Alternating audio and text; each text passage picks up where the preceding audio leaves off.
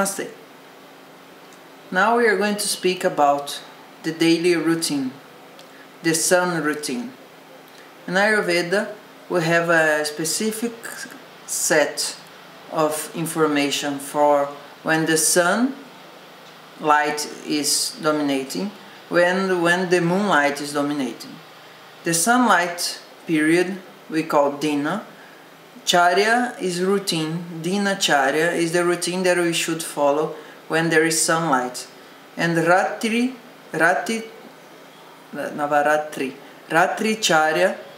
is the routine that we should follow when it's night.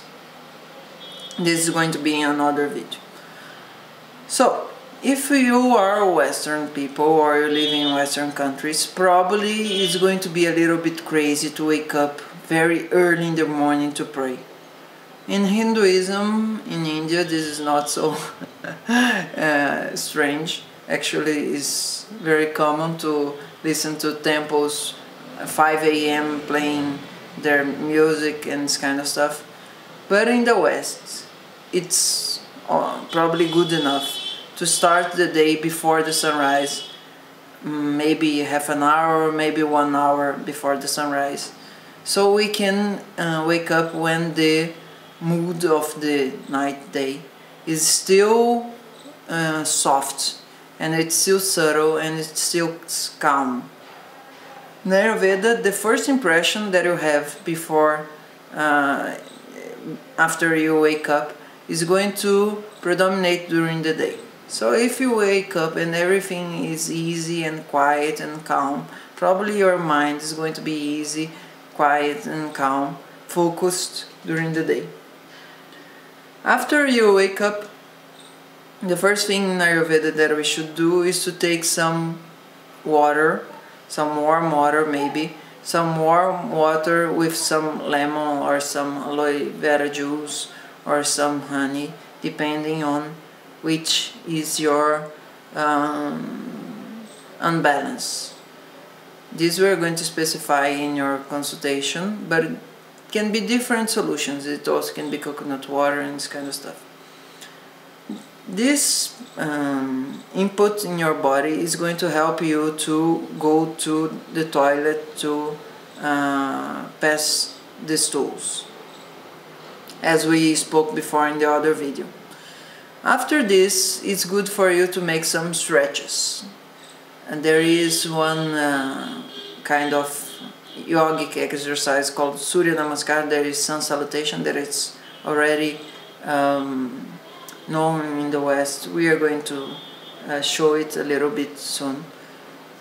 And also there are some breathing techniques, like the one that is going to increase your lung capacity, the Ratricharya. All these pranayamas we are going to show in this series after some time, because there are a lot of topics. Here is more general concept of how to live well during the day according to Ayurveda. And after you do some stretches, you should take a shower, you should produce some sweat, you should pass the urine.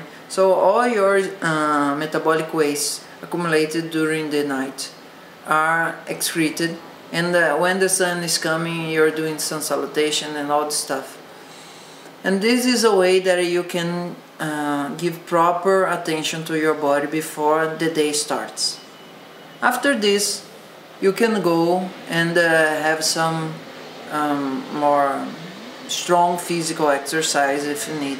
You can do some meditation if you rather, or you can do any kind of pleasant moment with you, with your mind, with your body. If you have young children, probably you're going to need to pay attention to them. After this, 1 hour, 2 hours after you wake up, probably you're going to start to feel hungry. In Ayurveda, you don't have to eat just after you wake up.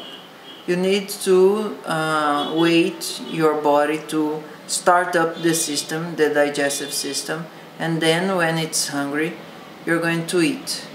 The first meal is not supposed to be a very strong meal. It's supposed to be a meal that it's going to just like wake up comfortably your digestive system, and we are going to speak about it better in the next video. And then you should be aware not to hurry all your routine because you wake up late. You should take the moment to see what you need to do during the day and this kind of stuff. And for the next 3 hours you can be going to work, working and all the stuff. Because around 10, 11 you're probably going to feel hungry again. Since the first breakfast in the morning is not supposed to be a full meal, it can be that during 10 o'clock, 11 o'clock, you start to feel some hunger, and maybe you're going to have a stronger meal than the first, or maybe you're going to take some fruits and a light meal just to get into the lunch with your biggest appetite during the day. In Ayurveda, you should not spoil your lunch. If you are without any kind of hungry during the morning and are just taking tea, don't worry, for Ayurveda this is not a crime. But in the lunchtime you should be very hungry. Not exceedingly hungry. From 0 to 10 it should be from counting 0 as no hungry at all, and 10 just like starving. You should eat from the 7 to the 9. You are very hungry, you are with a lot of things going in your belly saying please give me food. But you are not just like a crazy person knocking the person in front of you because you are not with your plate in your hand. And midday 1-2 p.m. maximum, around 6-7 hours after you wake up, 6 to 8 hours, it should be the main meal of the day. This main meal should be a full meal, and it should be eaten with time. You should be willing to take the food and not very busy with other stuff, talking on the phone and worry about other stuff. You can be talking to other people, you can be just eating, you can be maybe reading, you can be with friends. But the point is that if anyone asks you what are you doing, you should answer, I'm eating.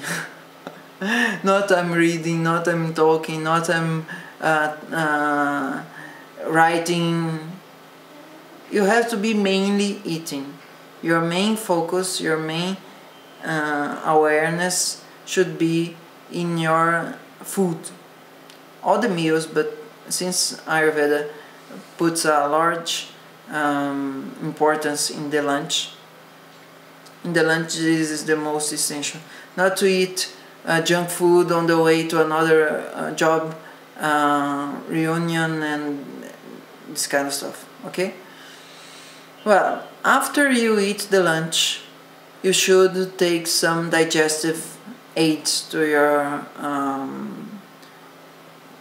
your belly. Like you can eat some anise, or you can eat some ginger, or you can eat cinnamon, or you can have some tea depending if you're thirsty or not. If you're not thirsty, you can chew. If you're thirsty, you can drink it.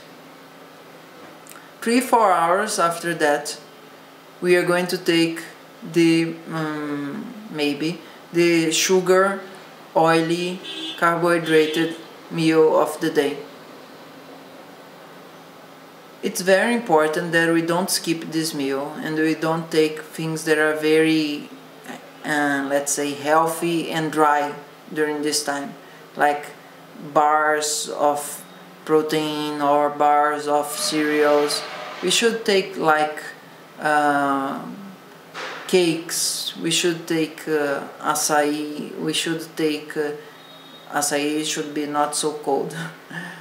We should take things that are donuts. I'm not saying that you should eat white sugar, but the point is it has to be very powerful in carbohydrates and also with good fats, oils.